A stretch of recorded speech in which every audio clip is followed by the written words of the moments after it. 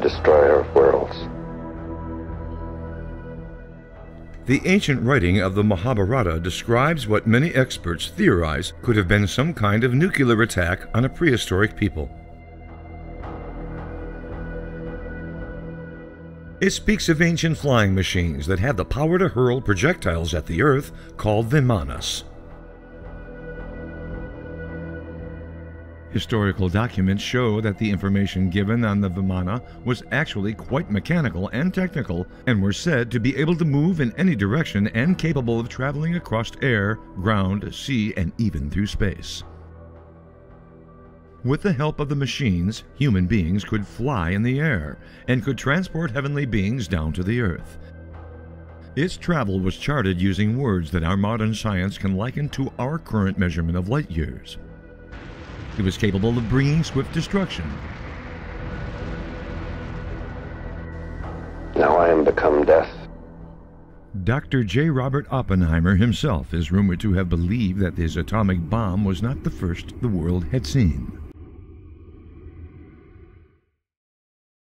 One such example is the mysterious necklace found in King Tut's tomb.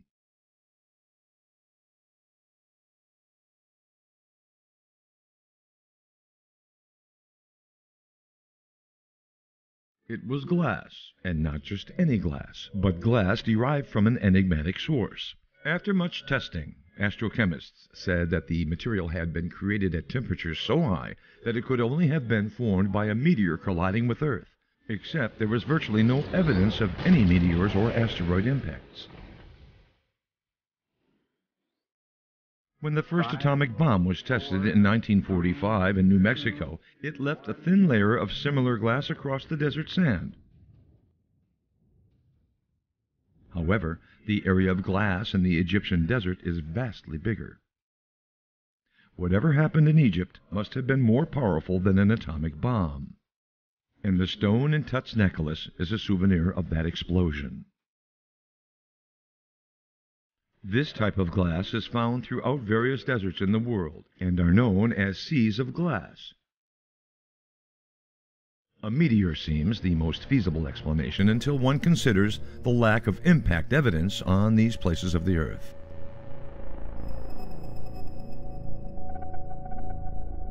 But even more fascinating, the Moon has at least one sea of glass on it as well.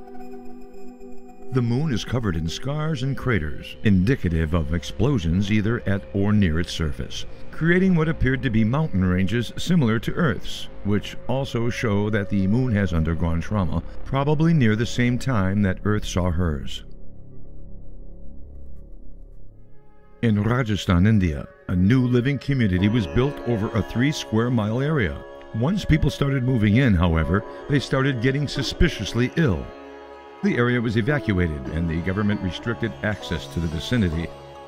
It was discovered that there were inexplicably high radiation levels in a circular shape over the ground with no point of impact.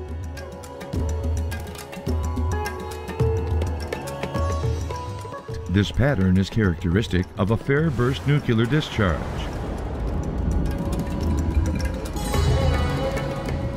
What they found at nearby Harappa and Mohenjo-daro really blew their minds.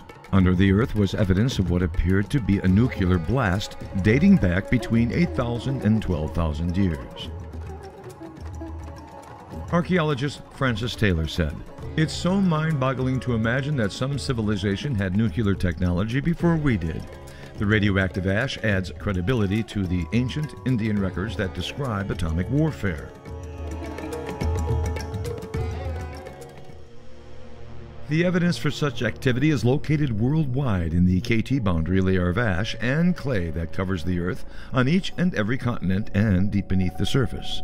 And within this ash and clay are a preponderance of tektites, shocked quartz, and or glassy globules of fused sand or dirt, the kind of which are produced by the intense heat of either a meteor strike or a nuclear detonation. And many of them are slightly radioactive still. This layer also contains a large amount of the extremely rare and prohibitive iridium. So how did the Earth get a substantial layer of it, worldwide, that far beneath the surface? There are two possible answers to this question. The first is ventured by Frederick Soddy, a former professor of chemistry, physicist, author and expert in radioactive elements, matter, and energy. On this matter, he stated, "I believe that there have been civilizations in the past that were familiar with atomic energy, and by misusing it, they were totally destroyed." Beyond this, the mysteries surrounding this topic go much further than the Earth.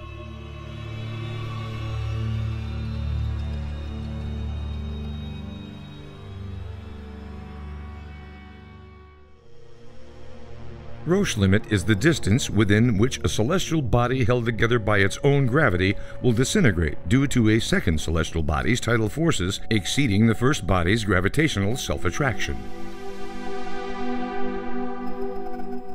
Bode's law is a hypothesis that states that the bodies in some orbital systems, including the Sun's, orbit at semi-major axis in a function of planetary sequence. The formula suggests that extending outward, each planet would be approximately twice as far from the Sun as the previous planet. The equation applies to our own solar system nearly perfectly and helped locate Uranus and the planetoid series. However, there is one place in this planetary system where the equation should work, but it doesn't. According to Bode, there should be a planet between Mars and Jupiter.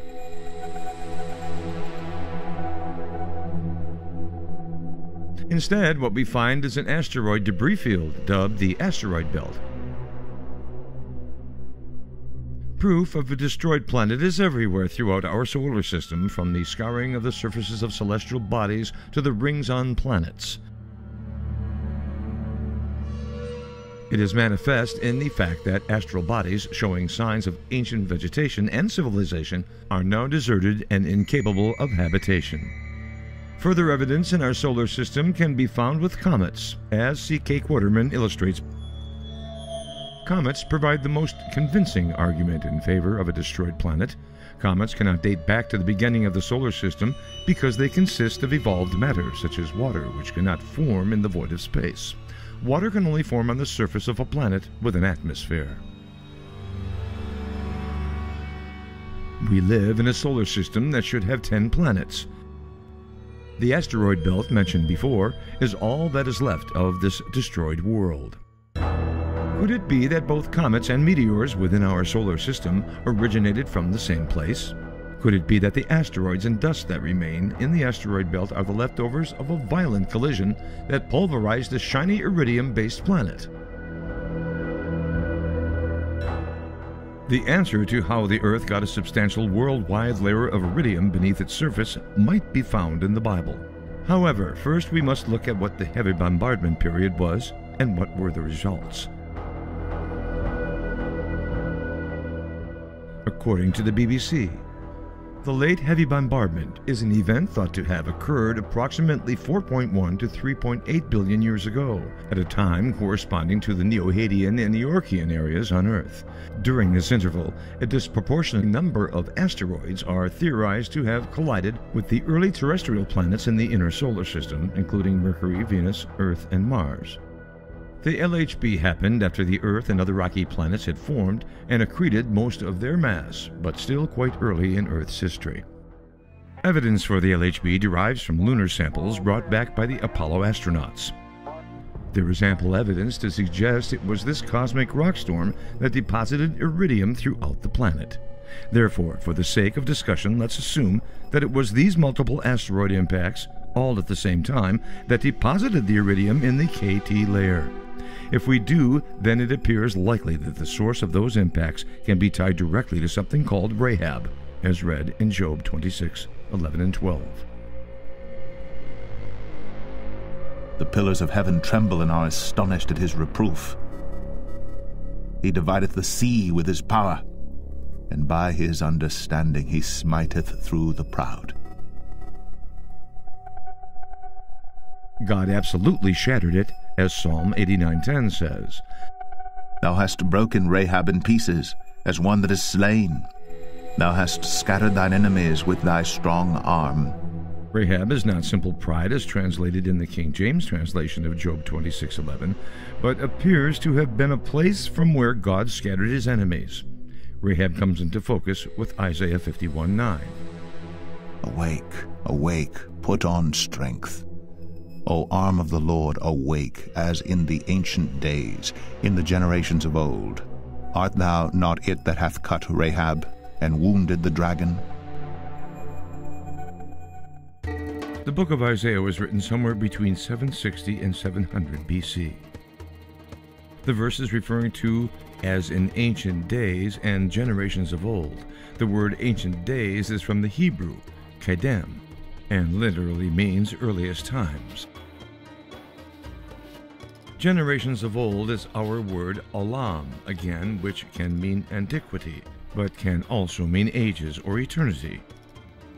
Consider that the oldest patriarch of Israel, Abraham, lived during the Isin Babylonian dynasty.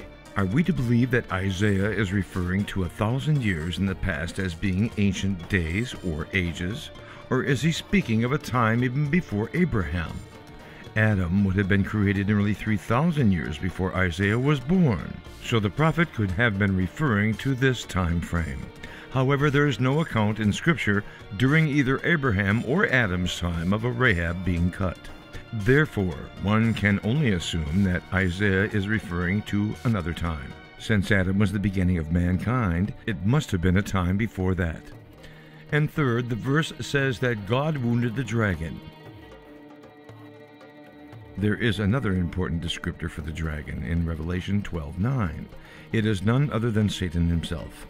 And the great dragon was cast out, that old serpent called the devil and Satan, which deceiveth the whole world. He was cast out into the earth, and his angels were cast out with him. It appears that this verse is speaking about an ancient time, even before Adam and Eve, a pre-Adamic era, when God wounded Satan and scattered those that were with him. If so, where was this place called Rahab that was cut or shattered, or, as one version translates, Job 26:11, pulverized by God's rebuke? This judgment of the dragon would reach earth because God purposed it as a witness to others. This is the message of Ezekiel 28:18. Thou hast defiled thy sanctuaries by the multitude of thine iniquities, by the iniquity of thy traffic. Therefore will I bring forth a fire from the midst of thee. It shall devour thee, and I will bring thee to ashes upon the earth in the sight of all them that behold thee. What were the ashes that rained down on the earth for all to see? Perhaps they were the fragments of a planet that no longer exists. If so, then we can surmise that the place God destroyed because of the rebellious dragon and his followers was none other than the original fifth planet from the sun, Rahab. Just as an expert chess player sacrifices a piece to protect the queen, the solar system may have given up a giant planet and spared the earth. Rahab meant boaster or pride, and was the home of Satan and the fallen angels, and known to be the stone of fire. Remember that the Vimanas were said to bring the heavenly beings down to earth. These interplanetary vehicles surely played a large role in the fallen angels' interaction with mankind, and since Rahab was a planet probably able to sustain life, people may have been taken up to the planet as well. Prior to Rahab's destruction, the angels who had left their first estate also used stargates to get off the planet and make their home in other parts of the solar system. This planet's destruction was so thorough that the angelic civilization on Mars was also destroyed. The fallout spread across the solar system, including Earth, which was bombarded with asteroids in an extinction-level event. This barrage not only killed the dinosaurs, but also erased the angelic pre-Adamic civilization that existed on this planet. Such destruction wrought on Rahab and the solar system should give every 21st century human pause and cause them to ponder if this kind of terror could be revisited upon the solar system and Earth in the future.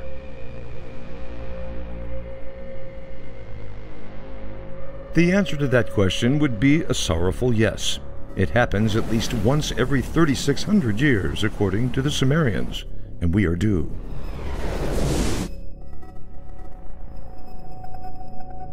And this shall be the plague wherewith the Lord will smite all the people that have fought against Jerusalem. Their flesh shall consume away while they stand upon their feet, and their eyes shall consume away in their holes, and their tongue shall consume away in their mouth. And it shall come to pass in that day that a great tumult from the Lord shall be among them, and they shall lay hold every one on the hand of his neighbor,